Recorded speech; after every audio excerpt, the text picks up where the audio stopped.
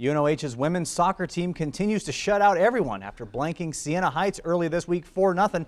The Racers haven't allowed a goal in over 840 minutes of game action. That's 9 straight shutouts. Racers ranked 9th in the country, playing host to Concordia this afternoon and trying to keep the shutout streak alive. Starting lineup being called out at Racers Stadium. UNOH hosting Concordia.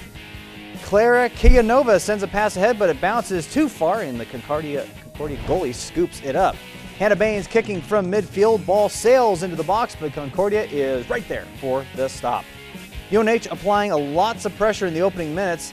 This shot here is going to sail wide and high over the net. Right there. Racers keep attacking in this one.